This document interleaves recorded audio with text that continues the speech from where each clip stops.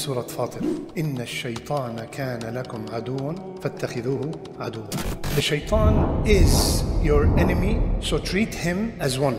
Treat him as your enemy. Ibn al-Qayyim rahimahullah said, the Shaytan comes to us in 6 different phases. When one phase fails, he moves to the second. And he never gives up. He keeps trying. So the first thing he tries is for me and you to commit shirk.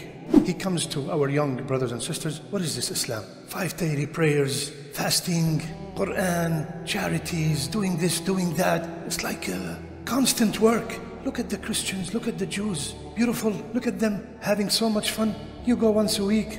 Jesus died for your sins. Leave this deen, leave it. Or he comes to a Muslim and he tells them, go to the people of the graves and ask them for help. Make tawaf around the grave. This person used to be a righteous man. Ask him, just like you used to ask him when he was alive. Now he's dead. Go and ask him. What's the big deal? Allah said, مَا يَمْلِكُونَ مِنْ قِطْمِيرٍ. You know the date? Inside the date there's a pit. On the pit, you know that small tissue? Allah said, those people you're calling, they do not own that small tissue. وَلَوْ سَمِعُوا مَا اسْتَجَابُوا لَكُمْ. They're not going to hear you, but if I made them hear you, they're not going to answer you. وَيَوْمَ الْقِيَامَةِ. And on the day of judgment, يَكْفُرُونَ بِشِرْكِكُمْ. They would say, Ya Allah, they were mushrikeen, I have nothing to do with them. I did not tell them come to the grave. Ya so-and-so bless me with a baby boy. Ya so-and-so cure my daughter.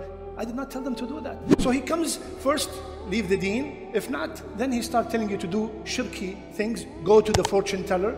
This is something that we take it very lightly. When you go to a fortune teller, what happens? Rasulullah ﷺ said, if you're just going there, like sometimes people go for a vacation and they see a hand on the window, right? And they say to each other, you know what, guys, let's go inside, listen what she has to say. You're not going to believe her. We know this is all fake. Habibi, when you go inside and you're not going to believe her, 40 days, Rasulullah ﷺ said, your salat is not accepted. And what happened if you believed her?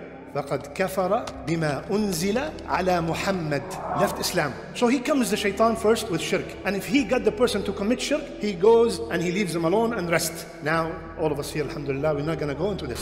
So he comes to the next level. Next phase. The next phase is he convinces him to commit a bid'ah. Start a bid'ah in the community. When you start a bid'ah, what are you doing? You think you're doing something great, right? Not only you think you're doing something great, you're inviting others to do it with you. And the Shaytan loves the bid'ah more than the major sin. Why? Because the major sin, when I drink alcohol, I know that I'm committing a major sin and I'm going to repent. But the bid'ah, after we finish salat, we all shake our head and we start dancing. Allah hay, Allah hay. Everybody's mentioning Allah. Yalla ya shabab. What's wrong with that? How can I repent? I'm saying Allah. How can I repent from this? So he loves the bid'ah. He pushed to do a bid'ah and start a bid'ah and spread the bid'ah. And it sounds so beautiful and everybody follows. He loves it.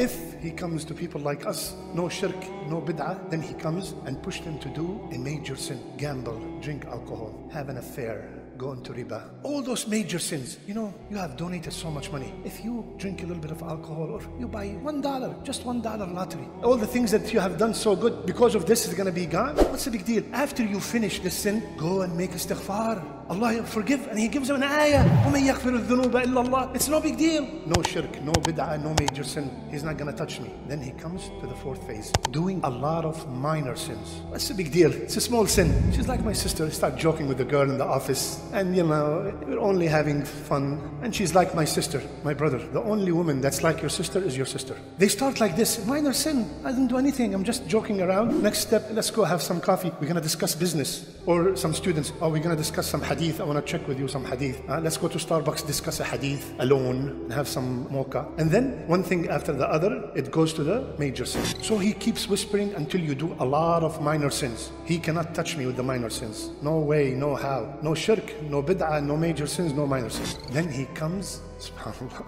then he comes and encourage me to do a lot, excessive halal things, mubah things. Playing basketball, playing soccer is halal. Nothing wrong with it. Keep playing. Play. Salat is gone, right? They're playing a video game. Halal video game, safe video game. Half an hour, 45 minutes. Mama, come to dinner. Mama, come help me. Leave me alone. You see that halal thing led him to haram because disobeying the parents is haram. After he comes to this and he finds out that, this guy is organized. He have time for this, time for this, time for that. So I cannot even get to him. He comes to the 6th. He never gives up. What is the 6th one? He will convince you to do less rewarding things than more rewarding. For example, alarm went off for Fajr. I'm opening the door and I'm gonna go to pray with the Jama'ah. Wake up your wife. pray together at home. MashaAllah, you are from the people of Fajr. You know how many people miss Fajr? Why you want to go to the masjid? Pray at home. Alhamdulillah, you're praying. Many people do not even pray. Wallahi, you're right.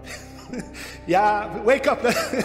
Let's pray here, right? So the point is, ya akhwan, you know how when you hire somebody, you ask him, how many years of experience do you have? 20, 30, 40, 50 years of experience. The Shaytan have, since the day of Adam, experience. Hundreds and I don't know how many thousands of years of experience in deviating people. So we have to counter-attack. How do we counter-attack? By constantly remembering Allah. May Allah keep the Shaytan away from us and keep the shayateen away from our children and from our families.